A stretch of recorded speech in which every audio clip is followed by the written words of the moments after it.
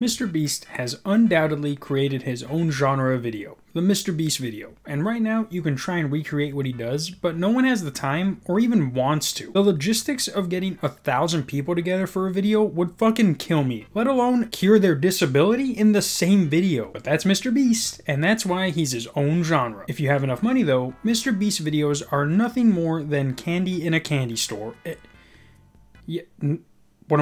No, I'm not gonna say candy from a liquor store. You're black. Shut up. But companies like Netflix can realistically make MrBeast content into a whole 10-episode series, which is exactly what they're doing. You guys remember when MrBeast did that real-life Squid Game video a year ago? To this day, I have not watched it, and it's because if no one's dying, then you need to get the fudge out. But it was exactly what the show was. I'll throw some clips up, but for a YouTuber to be doing this, it was better than most expected. And all we needed. Everyone was like, we need a real one of these. We need a real one, and we got it. We even got a porn version. Now what everyone wanted was a season 2. But since there's still a writer's strike, Netflix is like, who in here is not a writer?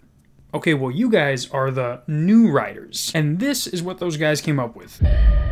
You will now compete for our biggest cash prize in reality show history.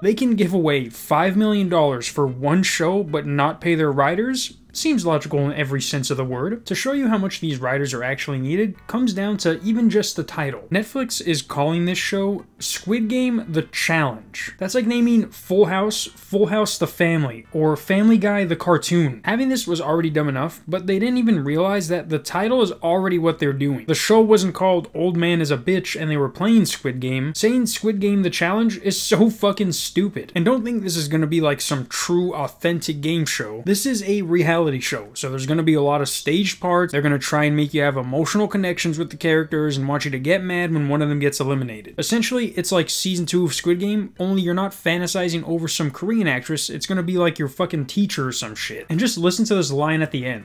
$4.56 million.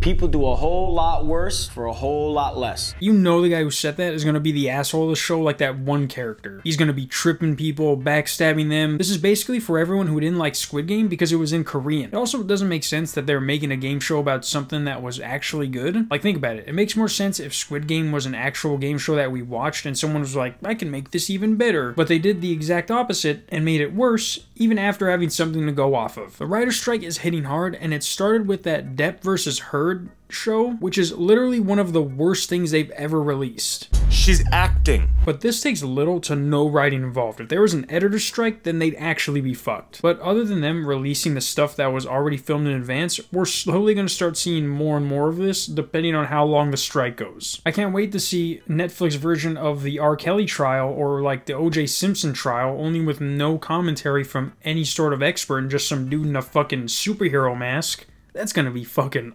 awesome. See you guys Monday, because tomorrow is football all day, baby. Peace.